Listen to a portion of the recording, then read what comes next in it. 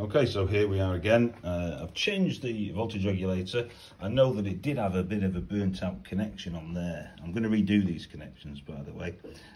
So I've cleaned it up a little bit. I've got a funny feeling it was just getting hot. So I'm going to extend these cables, all of them, and I'm going to relocate that because it's in a really bad position. It just gets so hot there. So I'm going to show you now. I'm going to start it again. No lights on this time.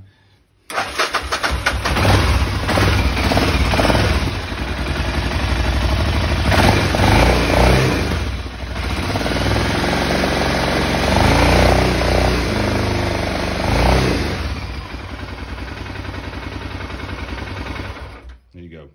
So it's running as smoothly as they run.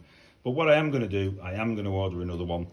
So I've got a spare one because they're so easy to change. You just literally unplug this 3-core on mine here, 3-core. Some of them have 4 or 5, I think.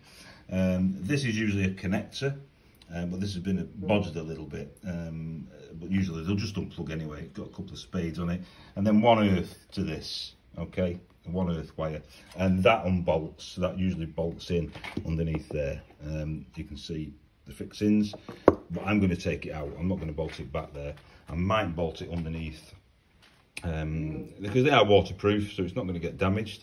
And for anybody that it doesn't know, just on a completely different subject, this here, look, see that cable there? Let me see if I can show you a better view of this. Hang on a minute. Just watch I don't short them cables out. Yeah, see that there? That is for your helmet. It is not an earth wire. That's for your helmet. This tucks out, and you strap your helmet into there, and it fastens on. A lot of people think it's an earth wire, and it's not. But anyway, there you go. Hope that helps somebody. Hi guys, a quick video about the voltage regulator that we always seem to have problems with the F650. So I'm going to show you what the symptoms are because I know that this one's faulty. I went to take it for a ride earlier and it wasn't happy.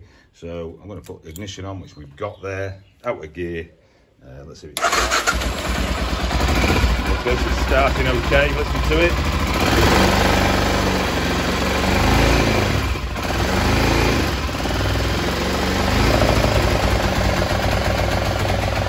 Okay, so you can hear that. Now watch, with the lights on. I'm going to put the lights on now. High beams on. You can tell it's running better. Watch when I turn the lights off.